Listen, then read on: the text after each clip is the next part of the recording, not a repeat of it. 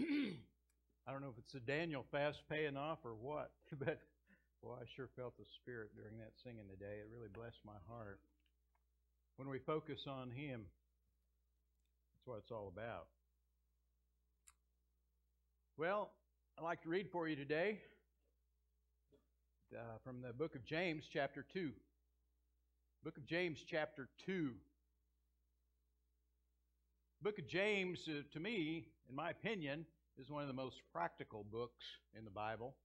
It's one of those books that really impacts our day-to-day living. It's kind of nuts and bolts, and it'll help you when you go out tomorrow to work or whatever you do. James asks this question, "What good is it, my brothers, if a man claims to have faith but has no deeds? Can such faith save him?" Well, the implication, that's a rhetorical question there, but the implication is no. Suppose a brother or sister is without clothes and daily food. If one of you says to him, "Go, I wish you well, keep warm and well fed," but does nothing about his physical needs, what good is it? In the same way, faith by itself, if it's not accompanied by action, is dead. But someone will say, "You have faith, I have deeds. Show me your faith without deeds. I will show you my faith by what I do." You believe there's one God. Good. Even the demons believe that and shudder. You foolish man, do you want evidence that faith without deeds is useless? Was not our ancestor Abraham considered righteous for what he did when he offered his son Isaac on the altar? You see that his faith and his actions were working together, and his faith was made complete by what he did. The scripture was fulfilled that said, Abraham believed God and it was credited to him as righteousness, and he was called God's friend. You see that a person is justified by what he does and not by faith alone. Now, I might need to explain a little bit there. We are justified before God by grace through faith, not of works. It's a gift, lest anyone should boast. But we are justified before men by what they can see. We're justified before men by our behavior, by our actions. Let your light so shine before men that they may see. That's what the Bible says. Verse 25, in the same way, was not even Rahab the prostitute considered righteous for what she did when she gave lodging to the spies and sent them off in a different direction? As the body without the spirit is dead, so faith without deeds or works is dead. Today I'm going to talk about faith. Real faith. Now, we hear about fake stuff today. We hear about artificial things today. In our Daniel fast, we were to swear off all artificial things, all sweeteners and preservatives and dyes and all those kinds of things. We didn't want anything artificial. We don't want to hear fake news, do we? We want to hear real news. When you put the word real in front of something, it gives it credibility. Real coffee, real leather, real news. Some of you remember when Coke was considered the real thing. When we talk about real, we're talking about the genuine article. I want to talk about real faith. There are a lot of people who say they are Christians, but their actions say something else. There's an inconsistency between what they say and what they do. There's an inconsistency between the talk and the walk, and this is a problem. And James addresses that situation in this passage. He agrees with Jesus when he said, "By their fruit you will know them." You see, we all know that actions speak louder than words. We know that. If you say one thing and you do another, guess what people are going to believe? They're going to believe what you do over what you say. This is one of the most controversial and misunderstood passages in the book of James. Some have misunderstood it to say that you're saved by faith plus works. And I would agree that a casual reading, if you lifted it out of context and did not interpret it in light of all Scripture, you might read it that way. You're saved by faith plus works. But we know that's not true because Paul teaches that we are saved by grace alone, through faith alone, in Christ alone. That's how we're saved. And James comes along and it sounds like he's saying that we're saved by grace plus works. Who's right? Paul or James? Which one of them is right? Well, of course, if you believe in the inspiration of Scripture, you believe they're both right. It wouldn't be in there if it wasn't true. We believe that the Holy Spirit overshadowed the writing of Scripture, so there are no contradictions. Paul and James did not contradict each other, although some down through the ages have felt that they did. The issue is that they're addressing different issues. Paul was addressing legalism. That thought that I have to keep all the Jewish laws and regulations in order to be a Christian. I have to jump all the hoops. I have to cross all the T's and dot all the I's. And if I'm just really good, if I amass enough good works and points with God, then maybe He'll let me in. Paul was addressing legalism. James was not addressing legalism. He was addressing laxness or looseness or laziness. Those that said it didn't matter what you did or do as long as you believe. Maybe you've heard that argument. Well, you can't be saved by works, so you can't be condemned by works, so it's all of God and it's none of man, so it really doesn't matter how you live. You've probably heard that before. And that's what James is addressing. He's addressing that particular philosophy. Two different issues, but they both use the word works, so that's kind of why it's a little confusing. When Paul uses the word works, he's talking about keeping the Jewish law. When James uses it, he's talking about a Christian lifestyle. He's talking about acts of love, acts of righteousness, the things that men can see. Paul focuses on the root of our salvation, and James is focusing on the fruit of our salvation. Paul is talking about how to know you're a Christian, and James is talking about how to show you're a Christian. Paul's talking about how to become a believer, and James is talking about how to behave like a believer. And we don't want to minimize either. They're not contradictory. Ephesians 2, starting with verse 8, says, and this is the part we're familiar with, we hear this part a lot, by grace are you saved through faith, and that not of yourselves, it's the gift of God, not of works, lest any man should boast. We often hear that part, but we seldom hear the second part, for we are His workmanship, created in Christ Jesus unto good works, which God hath before ordained that we should walk in them. So here you have it.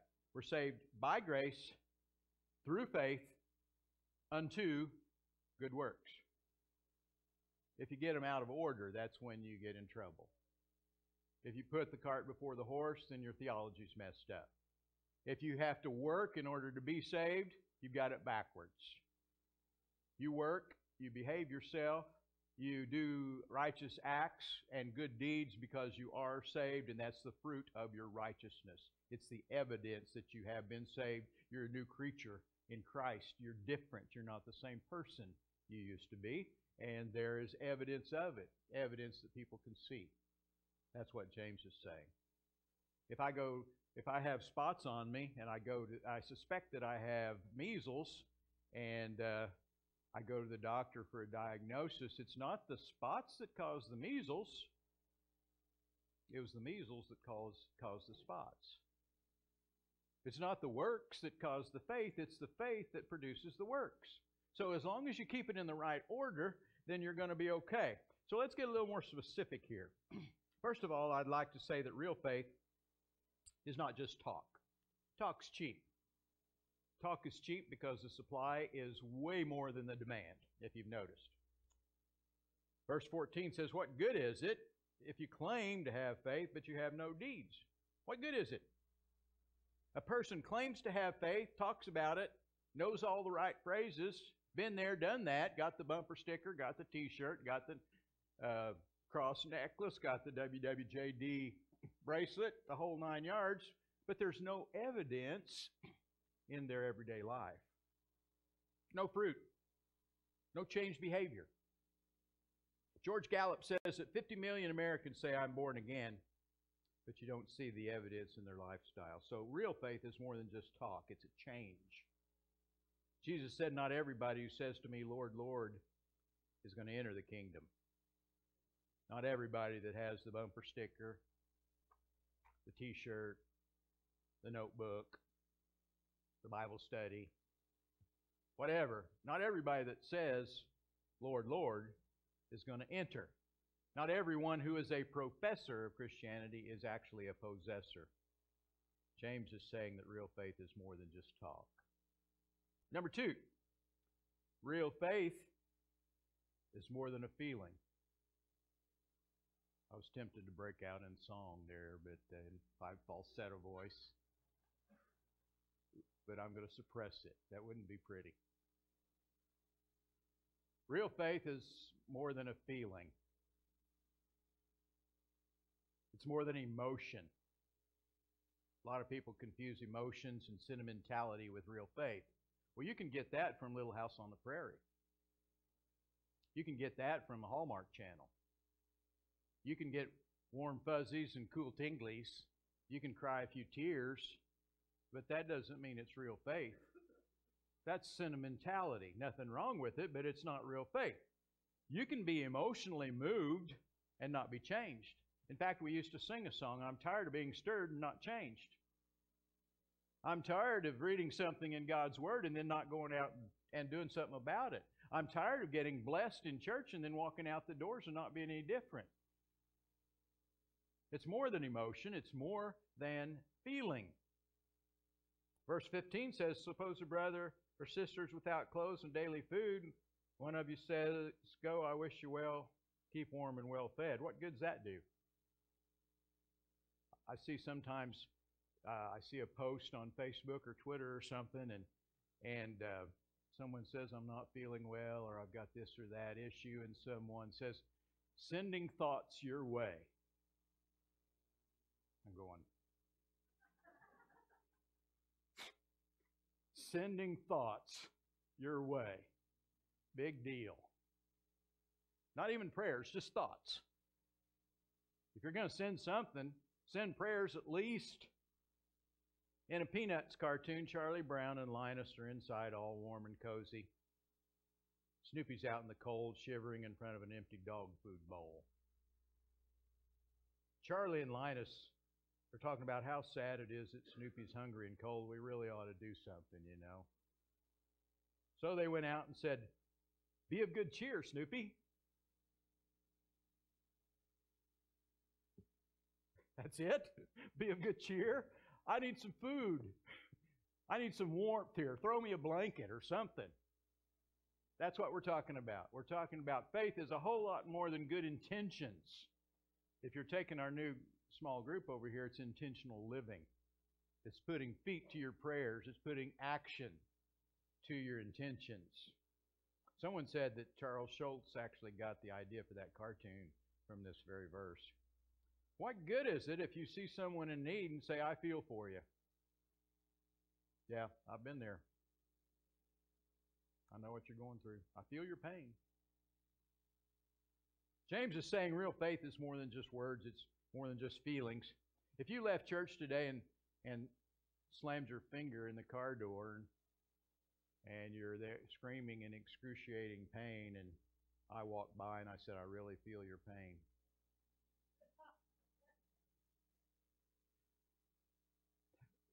How much good would that do? Would that help a lot? It'd probably add anger to the pain. Do something, for goodness sake. Open this car door.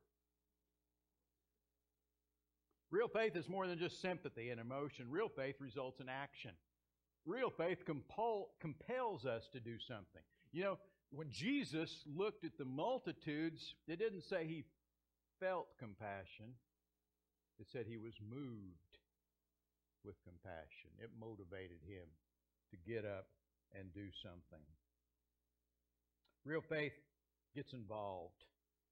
When you become a part of God's family, you have some family responsibilities.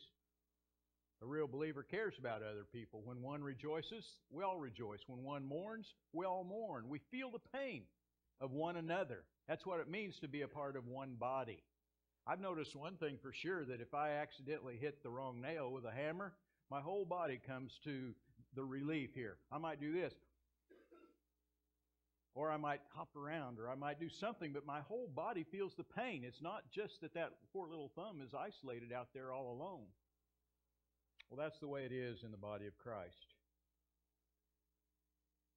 1 John 3:17, if anyone has material possessions and sees his brother in need, but has no pity on him, how can the love of God be in him? Dear children, let us not love with words or tongue, but with actions and truth. That's how we know we belong to the truth. Real faith is generous. It's not just talking the talk, but it's walking the walk. Not just feeling for people, but actually doing something about their situation. 1 John 3:14 says they'll know we're Christians by our love. That's how people know. They can see it in action. Verse 17 says faith that is not accompanied by action is a dead faith. If it doesn't produce works, it's a dead faith.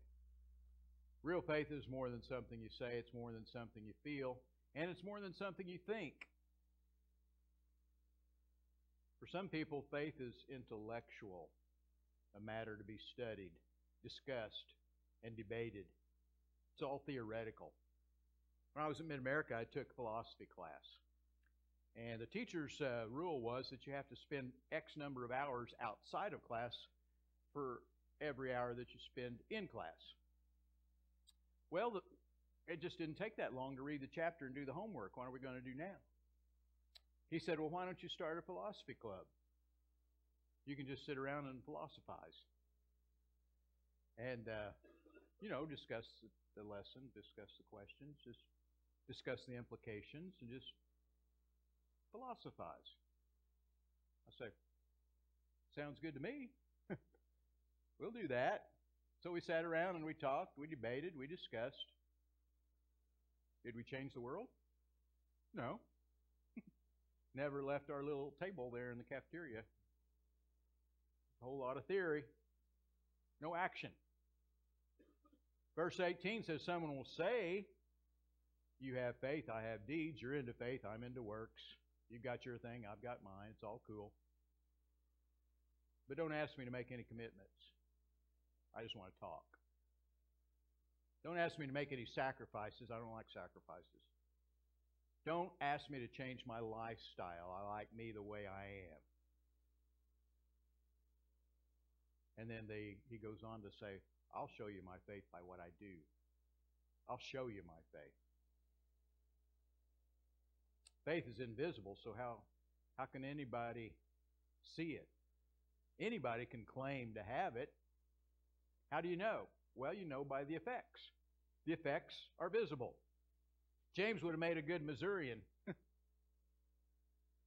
He would have said, what is our motto, by the way, our state motto? Show me. James says, show me. You say you have faith? Show me. He would have fit right in Missouri. Because the effects of faith's not visible, but the effects of it are. If you claim to be a Christian, there should be evidence. If you're brought on trial, let's see, John used to sing that song, I think. I can't remember the name of it, but yeah, if you were brought on trial for being a Christian, would there be enough evidence to convict you? Would there be enough evidence at home, work, school, down at Dollar General, the local cafe? Would there be enough evidence to convict you of Christianity? Somebody said faith is like calories. You can't see it, but you can see the results. Ooh, that hurts. If I tell you my personal health is a high priority, you might ask, well, do you eat right? I'd say no. Do you exercise? No. Get plenty of rest? No. Take vitamins? No. Ever go in for a checkup? No. You'd probably conclude that I was lying. My health is not a priority. And how would you conclude that? By the evidence, by the behavior, by the way I act, by the things I prioritize. That tells the world what's important to me, because actions speak louder than words.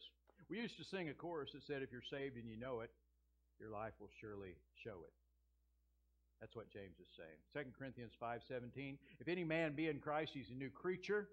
Old things are passed away. Behold, all things are become new, different, changed.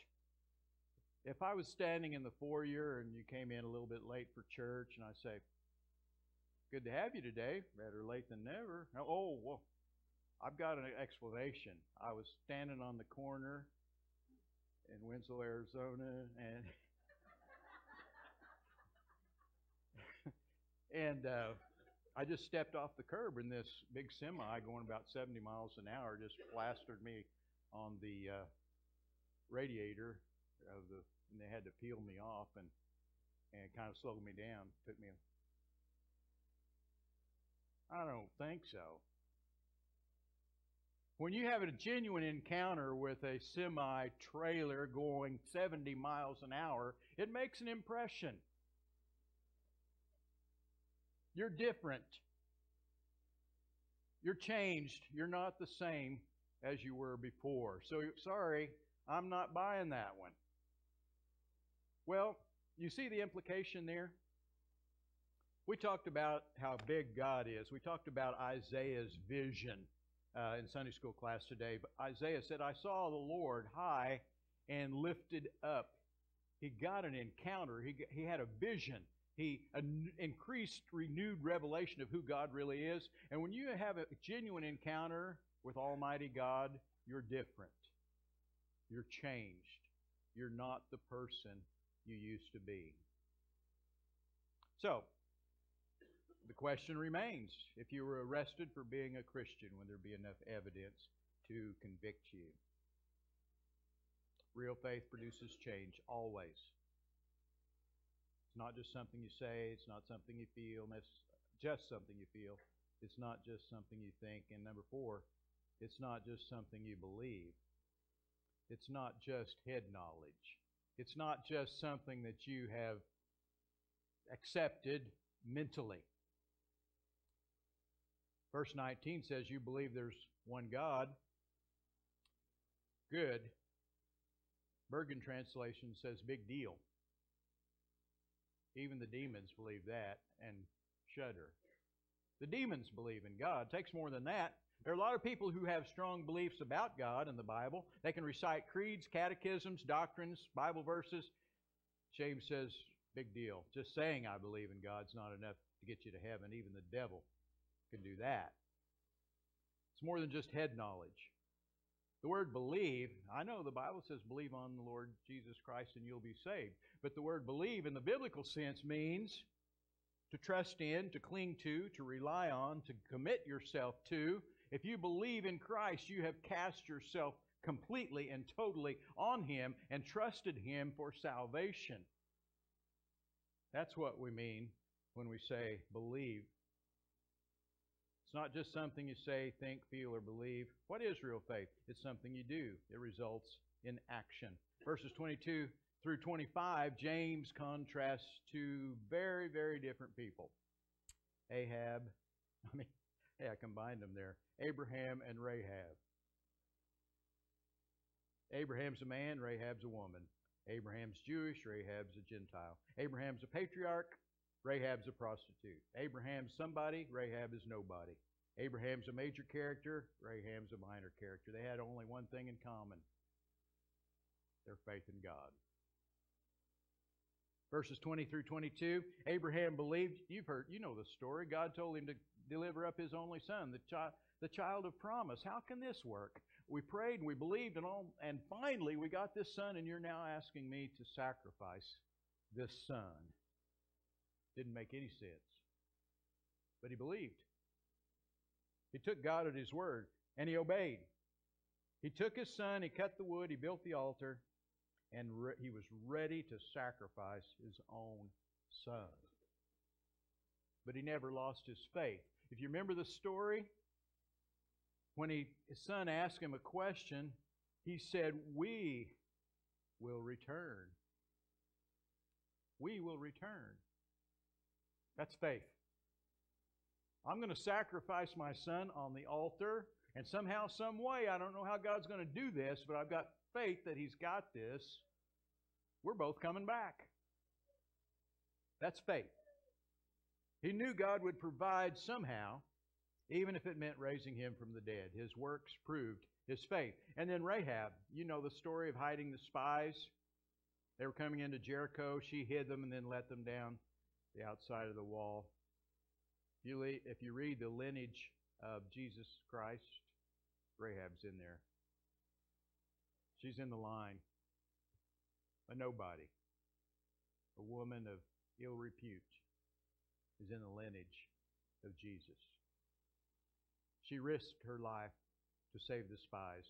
Our faith's not determined by what we do, but it is definitely demonstrated by what we do.